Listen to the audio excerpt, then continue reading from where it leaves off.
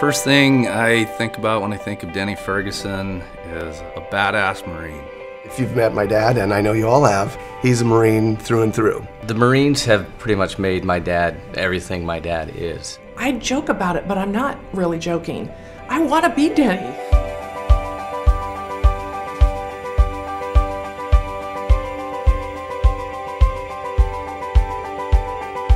PSU athletics has been really important to my dad. I think that he loves a challenge. When he first started there, he couldn't believe that not everybody would attend the PSU football games, or the whole city wasn't jumping behind him. And so he made that his personal challenge to get people involved and the city involved and really back up PSU athletics. On the PSU side, I think it's just that energy and passion about Portland State University that makes me really appreciate and value him, because I have it too, but it's because of him.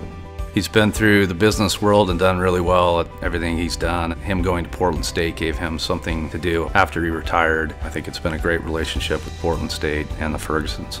Every driven person needs a co-pilot, and that co-pilot is Rory. She supports him and pushes him and joins him in all these events and activities that he gets everybody into. Anybody that Dad got involved with eventually ended up in their living room. I think one of the most important things about my dad is his spirituality and the desire to do good things for others, for the community, and he's really brought that down to the level with his children also, and we've got a good sense of that spirituality as we go through life as well.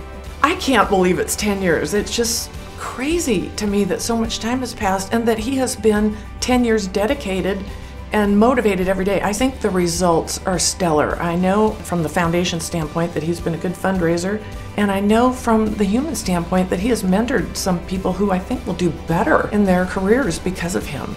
Wow, 10 years.